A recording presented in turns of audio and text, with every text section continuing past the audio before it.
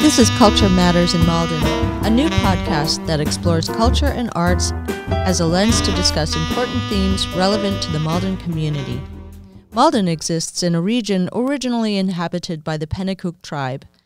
Over the past 360 years, waves of immigrants have shaped it to be a unique and diverse city with at least 42% of its current residents born outside of the United States. The high school boasts more than 64 languages, and today Malden is referred to as another Chinatown of Greater Boston. It is this rich history and cultural mix that makes Malden a unique place, a kind of microcosm of the world in 5 square miles. My name is Osa Schwab, and I am pleased to co-host this first episode of Culture Matters in Malden with my good friend Poppy. I'm Poppy. I'm Osa. And this is Culture Matters. We are speaking with saxophonist, composer, and arranger David Arteaga about life and jazz. David leads the David Arteaga Quartet and runs the Sunday-Nite Jazz Jam Sessions that he founded in 2014. In 2017, David Arteaga recorded Picture, a CD of original jazz compositions he performs with Max Ridley, Plamen Karadonev, and Dave Fox, members of his David Arteaga Quartet, also affectionately referred to as Jazz Brothers.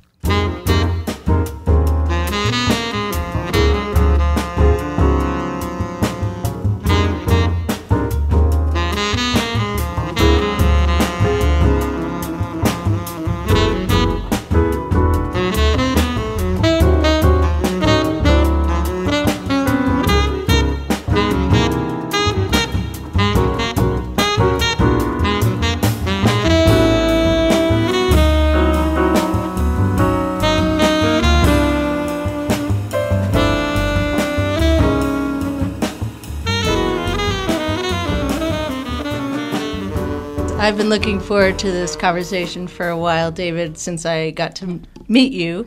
And I thought it would be kind of interesting to start out with a little bit about your CD Picture, because I feel like it gives us a picture of you and what you're about and about your feeling about jazz.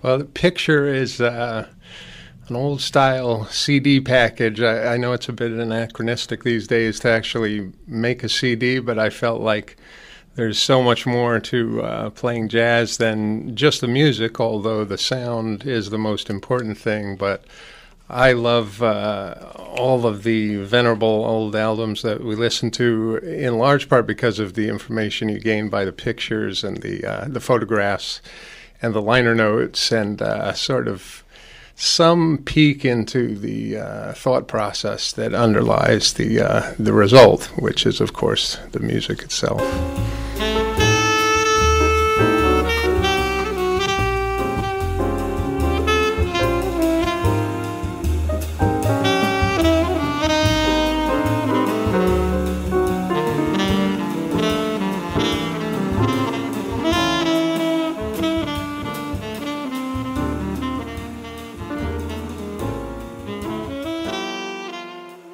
Well, let's start with the musicians that you played with for this CD, because there's a little bit of a lead-up that enabled you or gave you inspiration to create the CD. Is that not right?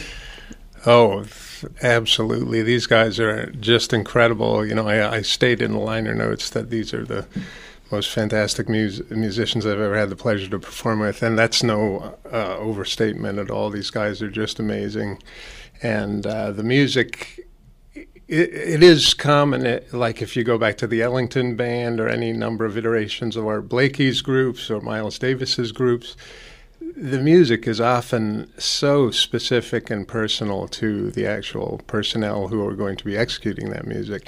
And I'm delighted to say that in this project, that was very much the case for a number of the compositions were literally written specifically based on how I knew these guys would breathe life into them. And so that was a huge part of the process. And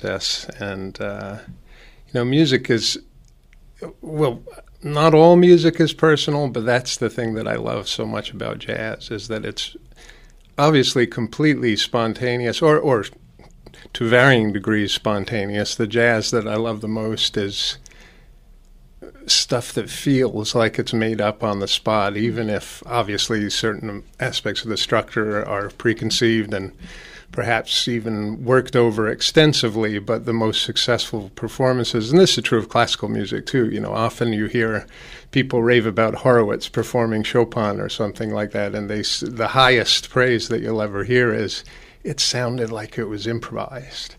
So That's true. These tunes obviously are written down, and some of them are a little complicated, but these guys, I described them also in the liner notes as fearless. And this is truly a great description of these guys, because they show up at a gig, I throw a chart in front of them they never saw before, and sometimes that's the best performance we ever get, is like when it's so fresh, and they'll try anything.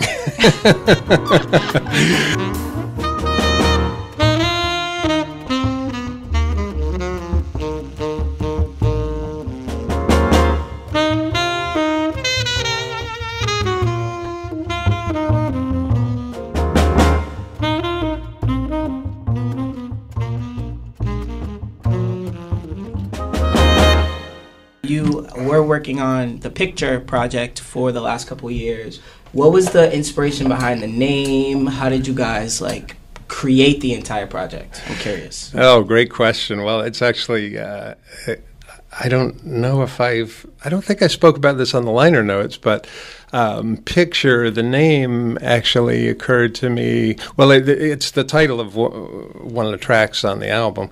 And my daughter, Sierra, who lives in California, I hadn't seen for some time. This is going back 8 years at least. And I got a beautiful photograph that she sent me. And it was quite remarkable, actually. Immediately upon looking at the photograph, this theme, this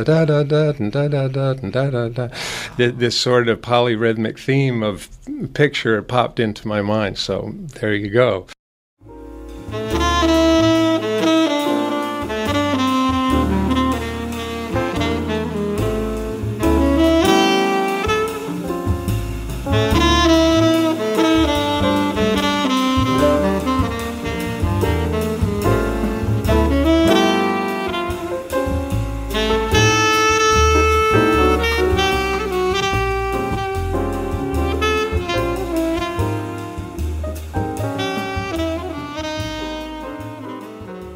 That was the name of the song, and then when I decided to do the album, which is all original compositions, that particular tune always stands out as a special thing, and so I figured that would be a good name. So this has been 8 years in the making.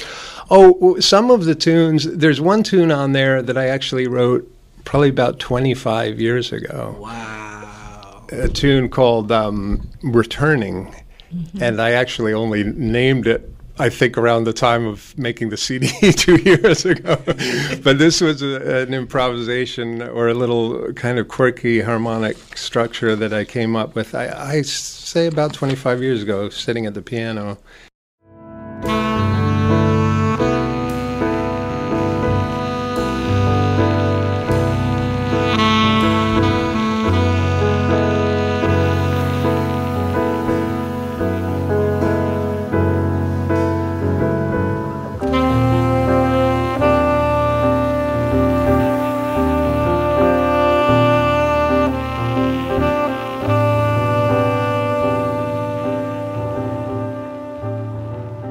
But some of the tunes are 4 or 5 years old, and as I mentioned, a bunch of the tunes were written just in the last 3 years or so that I've been working with this particular quartet. Nice. I just have to ask about the names of a couple of the pieces. Mm-hmm. Oh, because we love them. I tried to look up Puasm. I'm not sure how to pronounce it. Puasm. So tell us, what does that mean? Oh, you didn't study the liner notes closely enough. The acronym is indicated with an asterisk. I didn't pick up on that. Bad me. This is a little inside joke for the DAQ because it is an acronym, and this gives you perhaps a somewhat troubling window into my sense of humor. But it's an acronym, and it stands for Plangent Ululations of a Soporific Mendicant. Okay, in English this time. And this is a really hilarious inside joke with the group because imagine that Plamen, who speaks English perfectly, but he's from Bulgaria. He's asked me at least 5 times, what does that mean? And to be honest, I'm not sure if Max or Dave know what it means either. That's sort of the joke, you know. So, but the idea, again, this is one of these themes that came into mind. And I had this absurdist name for a tune in the back of my mind for a while too. And as soon as I heard that sort of stabbing, this stabbing theme of that tune, I knew it was a tune that I had to write down, and I knew that I was going to use that ridiculous, crazy name for it. And they have totally embraced it. I mean, they consider this to be our theme song, and it's so much fun to play with these guys.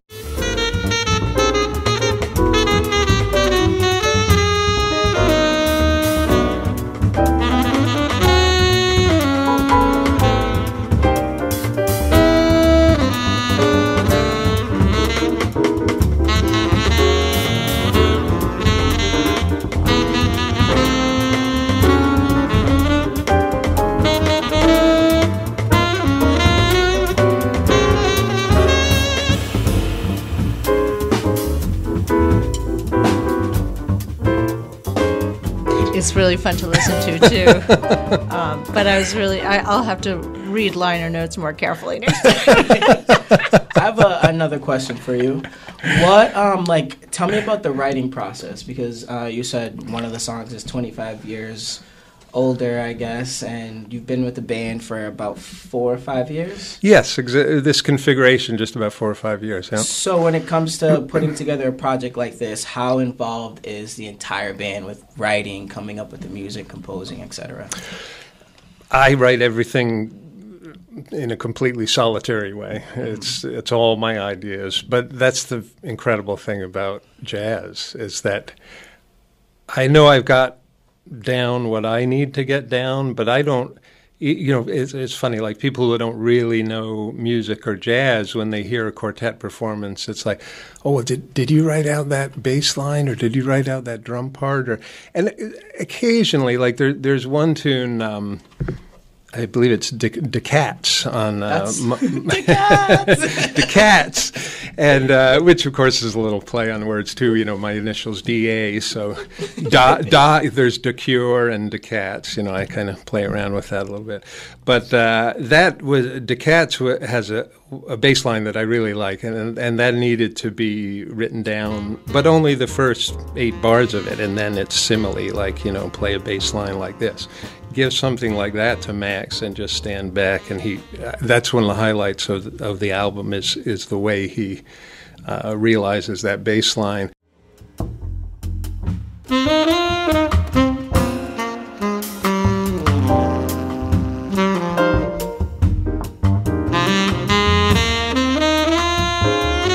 In answer to your question, it's really, as composers over the years do, it's sort of a very solitary thing coming up with, like, it's not collaborative at all, creating the template for the composition. Okay. But then the moment you start to play it, it becomes completely collaborative. And actually, maybe it's a nice compliment to me, but they never suggest to change anything. they just take it and run with it. And some good songs. well, I guess they're okay. On that note, I had one question about you described the musicians as generous, and I thought about generous in terms of kind and supportive and so forth. But I wonder if there's another generous meaning in the playing process. Well, you kind of segue into something that's pretty deep for me. Great question, because, as I often, when I introduce these guys, I say these guys are not just incredible musicians. These are incredible human beings. And I should probably say it the other way. These are incredible human beings, and they actually happen to be unbelievable musicians as well. Wow. And, that spiritual quality of generosity is at the core of just the way they live their lives, and that comes through in the music. And unfortunately, I think a lot of people have it backwards, are trying to create a certain effect by how they play, often trying to play in what they conceive to be an impressive or new and different way. But if it's, in my opinion, if it's not totally grounded in who you are, how you live your life, what decisions do you make every second of your life relative to those in your environment, then it feels phony. And I don't pass judgment on other people's music. Some I like, some I don't. But what I have noticed is that you reminded me of a great quote from my website a little while ago that Igor Stravinsky said, "I feel my music is best understood by children and animals." Yes. I absolutely love that quote, because to me what he's saying is, and again, I'm taking the liberty to interpret the great master Igor Stravinsky, but I've listened to a lot of his music. There's so much originality, just absolutely uncompromisingly revolutionary, groundbreaking innovation in his music. And he wasn't doing it to impress anybody. He was doing it because he needed to do that. And that quote, to me, touches upon something really deep of that. Yes, the music is intellectual. Jazz is intellectual music. You don't need to emphasize that. What you need to emphasize is how you want to feel when you're playing. How do you want, which is no different from a musician, than how do you want to feel in your life? And I think we've all noticed, if you have a bad feeling and you're near a child, the child instantly feels that. If you have a bad feeling and you go to pet a dog, the dog will instantly feel that. And I think that on a certain level, music is that simple. If you connect on that feeling level, you can connect to anybody.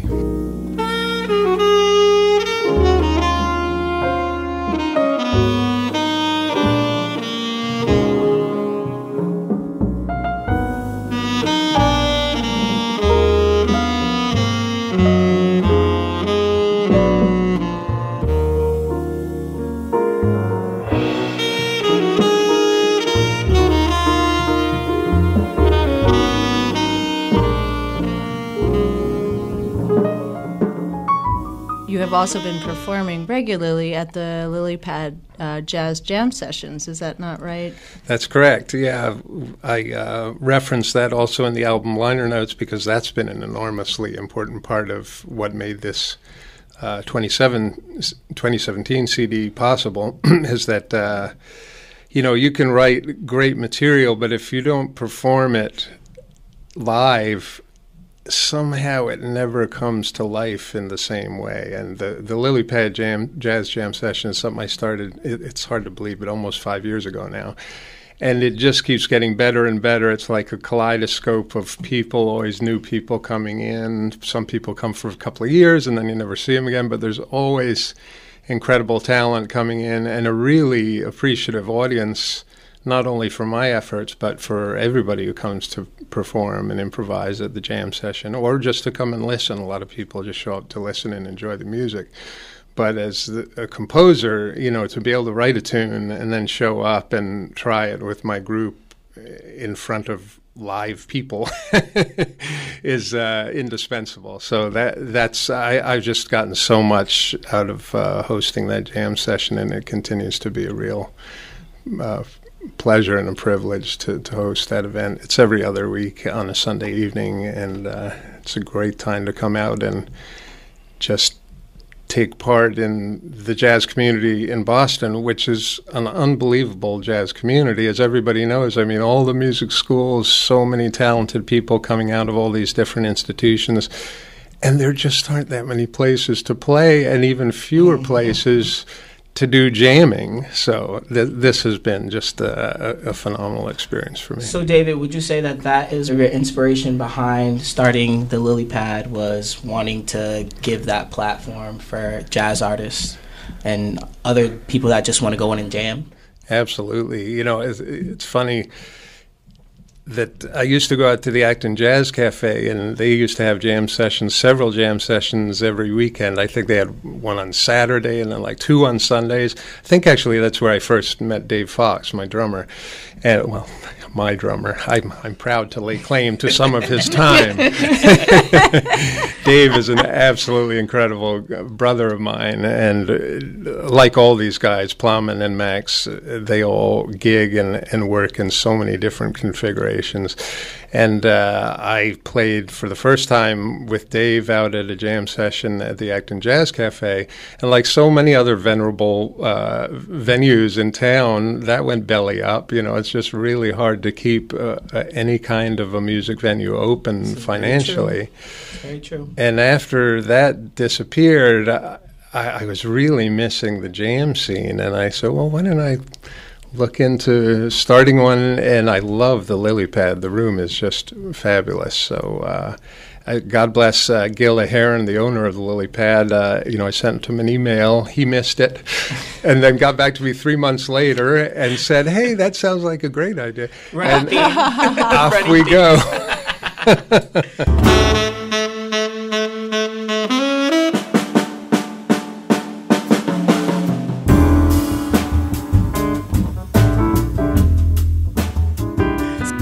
When we spoke before about the idea of this ego in music, and I love the fact that you said your band is generous and you guys have a lot of respect and collaborating is easy.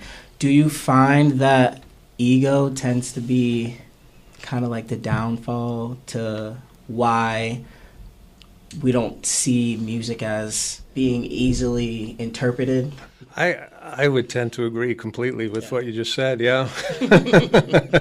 And I have a tremendous fascination for Eastern wisdom, I have to use finger quotes when I say philosophy, because Eastern philosophy has basically absolutely nothing to do with Western philosophy. It's not even the same thing. And I've read quite a bit of both. But, the concern of Eastern philosophy is almost entirely the disease that is ego and how to remediate that problem.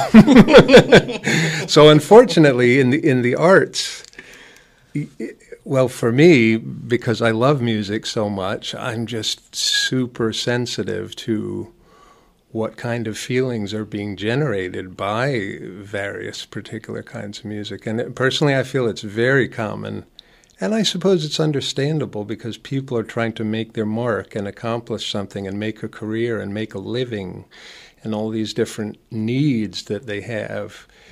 And that's fine, but when that becomes your reason for playing, then I think you have a problem.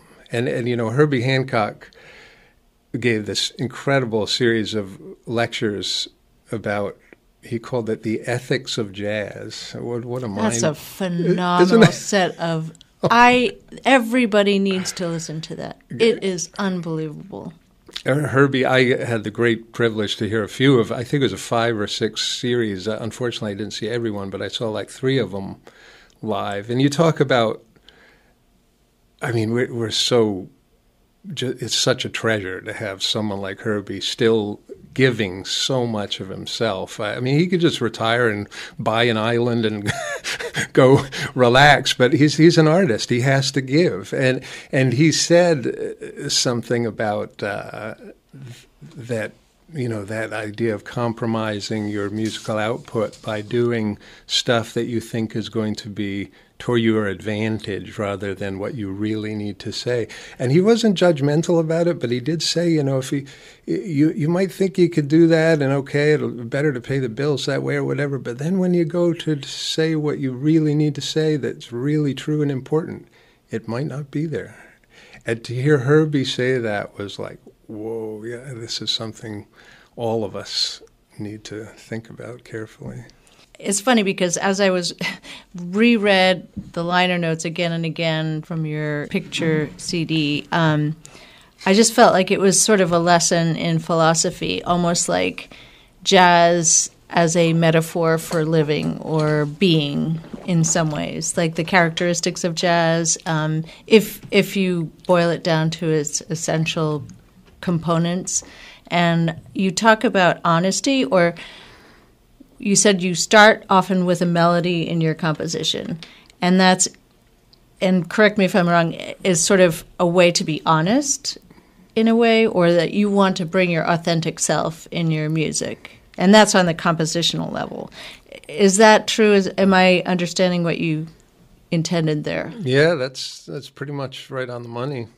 And I'm so thrilled that someone's actually reading those liner notes.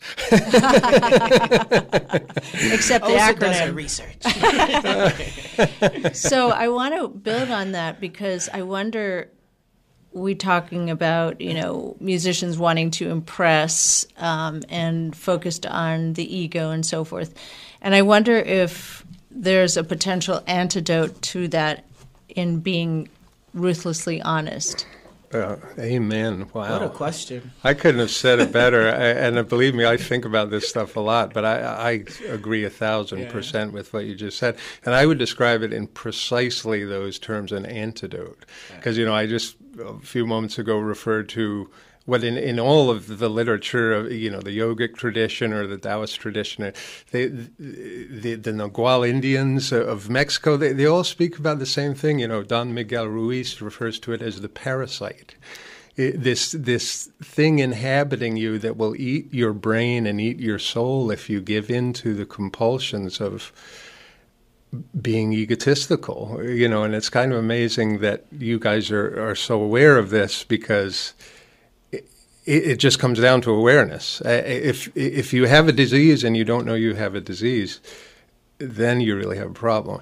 And I know that sounds kind of extreme, but these are the terms that people who spent lifetimes thinking about this stuff describe it in.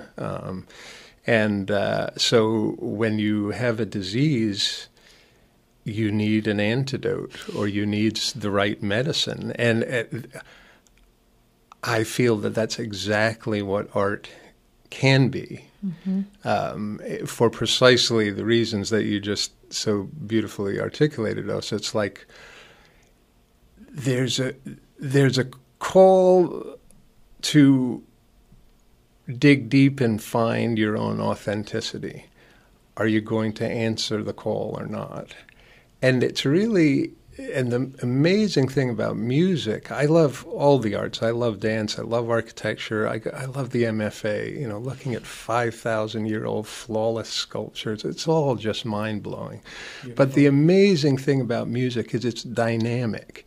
It's happening. It's a performing art. And it will never come back. That nanosecond that just happened is blowing by you and gone forever. And so in a very unique way, it calls to everybody there to that authenticity. And you can't think about it too much as when you're playing. You just got to try and be sincere and honest, as Poppy was saying. Get away from your own ego and have the real courage to say what you need to say without being afflicted with concern of, what are people going to think, and how's it going to be received, and am I going to be judged? That's not easy. But in my experience, and I think it's reasonable to say the only reason that I have the audacity to even attempt it is because I've seen other people do it. I just went to see Chris Potter at the Regatta Bar 2 nights back to back.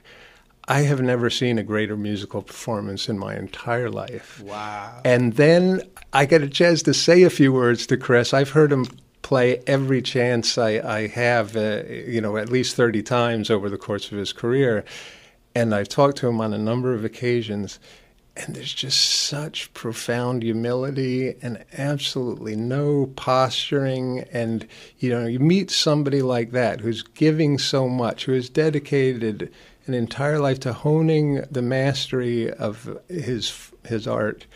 In my opinion, is to a higher level than anybody who's ever played the saxophone. Yes, I know that's a crazy statement, but go and see Chris Potter and see what you think. Mm-hmm. There is not an ounce of ego in any note. It's not a single note that he plays. And I've heard him play a lot of notes. That's my main practice every day. I just put on Chris Potter and I play along with him. Wow. Why? Because he articulated himself in this beautiful documentary that he did, Open Minds, which is on YouTube, which is fantastic. Everybody should watch it. He's asked, Chris, how do you practice?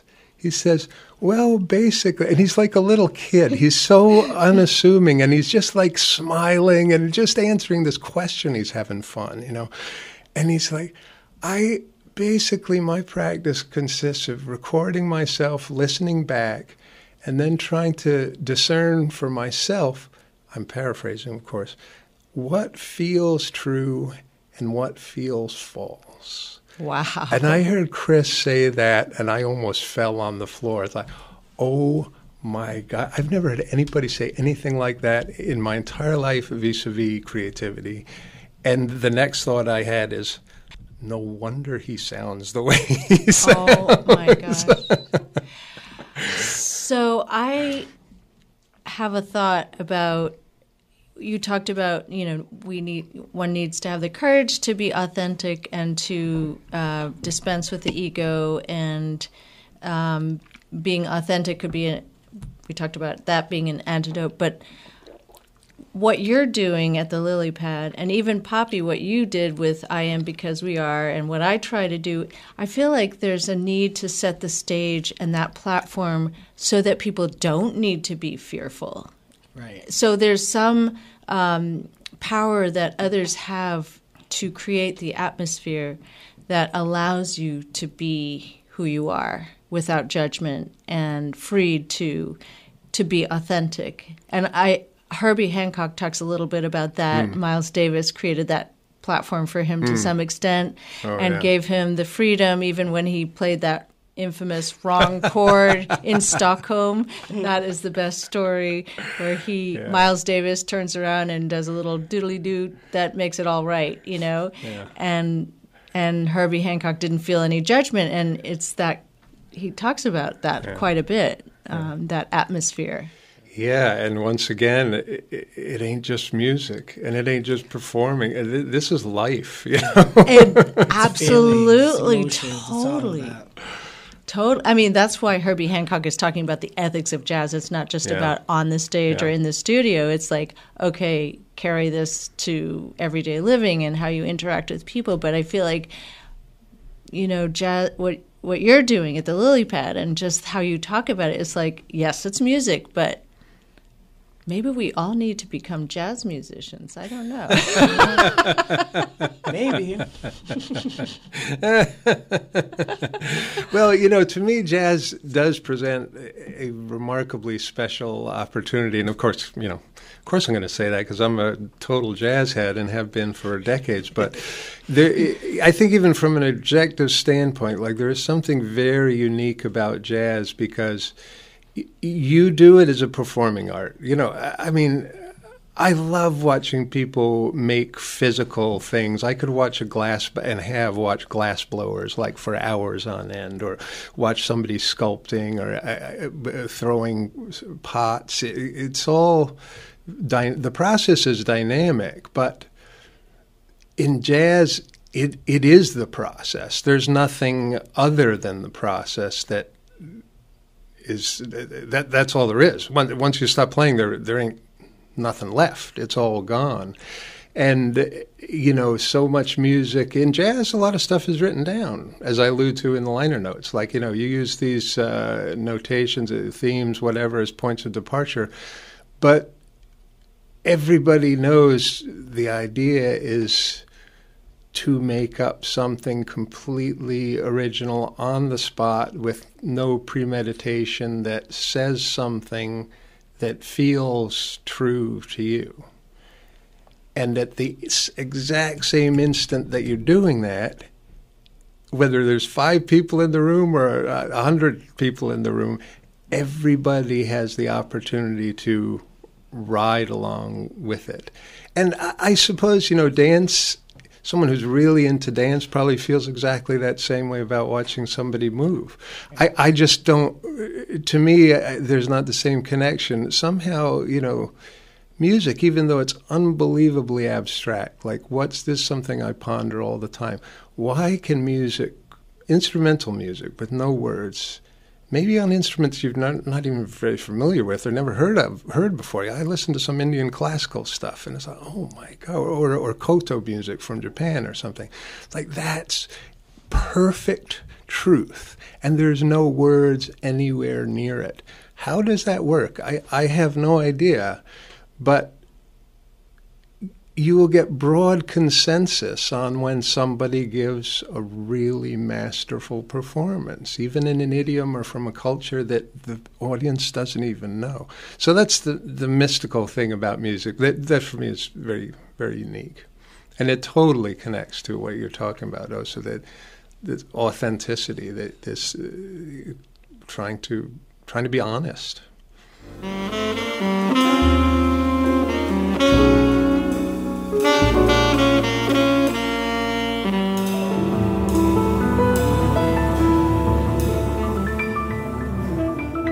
Do you think you were meant to be a jazz musician? You started with classical, right? Right. And that's a great setup for a question that I wanted to ask you, Please. Which was going over your bio. I know that you were born in New Jersey, you've lived in California, you lived in Mass, you've gone to various schools studying music. And how do you feel like it has impacted the way that you see music, the way that you make music, the way that you create? Yeah, I've lived in a lot of different places, but just in the United States. But, I went from coast to coast, and boy, the West Coast has a very different flavor than the East Coast, for sure. How so? Just, so much more laid back. God, people in New England can be a little tense, a little uptight sometimes. 10 and 2. But everywhere you go, every experience, I think most artists would agree. Like your output is just somehow an articulation of what all your various diverse experiences are, and of course, studying in different contexts under different people was influential. As at UC Santa Cruz. In California, and studied with this crazy mad scientist sort of composer, David Cope, who it's not very well known these days, but he composed some wonderful stuff, and he was a real groundbreaker in terms of electronic music. Nice. Way back when everything was on magnetic tape, before we even had any digital processing. This goes all the way back to Edgar Varese and the 1929 World's Fair and Music Concrète and all this stuff. He was so all these influences somehow work in, but as far as specifically how they unfold in a jazz life, well, it's kind of funny to consider because, again, I think I mentioned in my liner notes of Picture, like Duke Ellington, Miles Davis, and I'm sure many others, but those were probably the most famous. They didn't like the word jazz. It's just a made-up word. Mm-hmm. So, it's just semantics, but what does jazz mean to you? I mean, I think that I very much agree with Chris Potter on this. In that Open Minds sort of documentary, he refers to his work with the Underground Quartet, which is really like a heavy-duty funk outfit. But he says, almost with a glint of pride in his eye, like, yes, I know, this is kind of heavy funk, but I think it's very true to what jazz can be in the best sense of the word. And to me, when I hear a towering master like Chris say something like that, what I hear is that, jazz is your vehicle. And it's, you're not interested in jazz. You have to get in one vehicle or another if you're going to go somewhere. That's a good way to put it. But that, I think it's very much the same thing as what Beethoven was doing when he sat down at the piano and improvised and just slew the salon full of people. I read a biography of Beethoven recently, and he laughs about how he could just systematically make everybody in the salon cry just by how he played. I mean, literally, everybody would be like sobbing, and he'd be laughing to himself. J.S. Bach was maybe not quite the same prankster, but he was the same way. He'd go into church without any idea and just play an entire mass. I mean, that's jazz.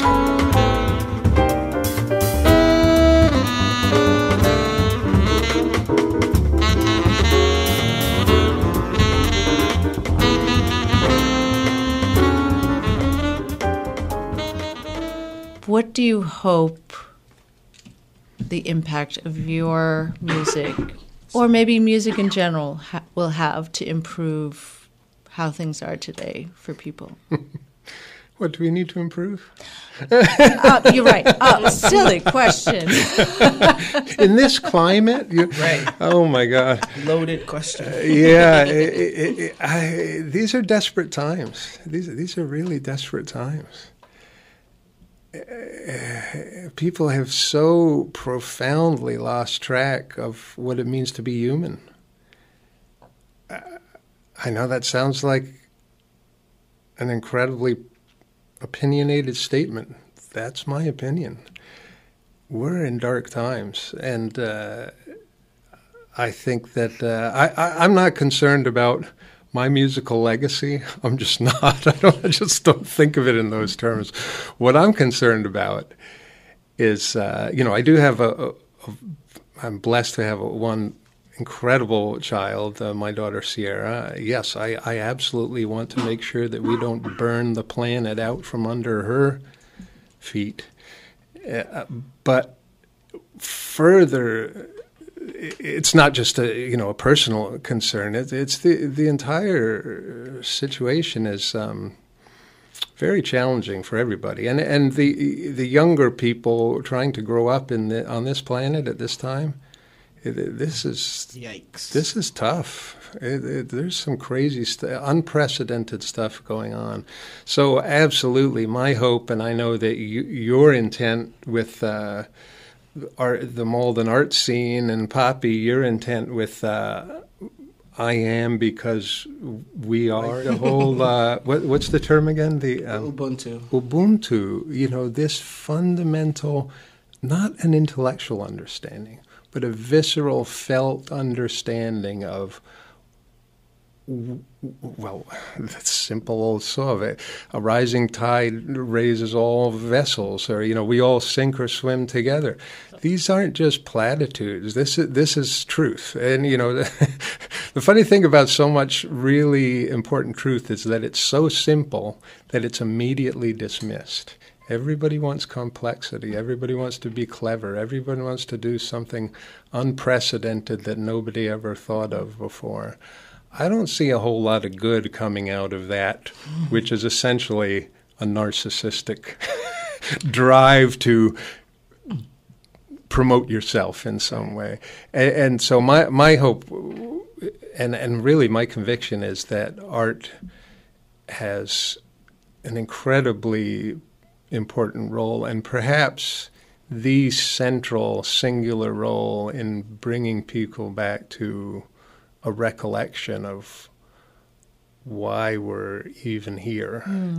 And if people can't start remembering why we're even here, sharing this tiny little planet with all these billions of people, it's not looking good. Dun, dun, dun. Right.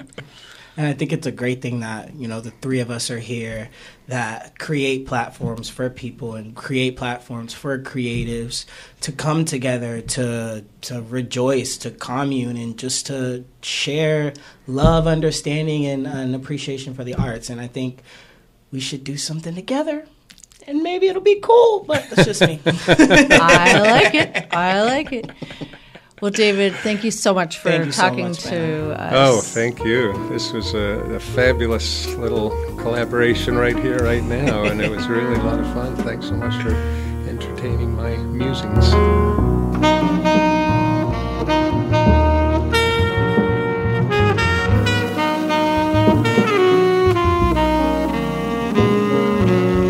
Music heard on this episode of Culture Matters Malden comes from the CD Picture, the David Arteaga Quartet with Plamen Karadonev on piano, Max Ridley on bass, Dave Fox on drums, and of course David Arteaga on saxophone. Culture Matters in Malden is recorded in the studios of Urban Media Arts, formerly known as MATV. For more information about this and other episodes, visit matv.org/Culture Matters. And follow us on Instagram at Culture Matters Malden. This podcast is supported in part by a grant from the Malden Cultural Council, a local agency which is supported by the Massachusetts Cultural Council, a state agency.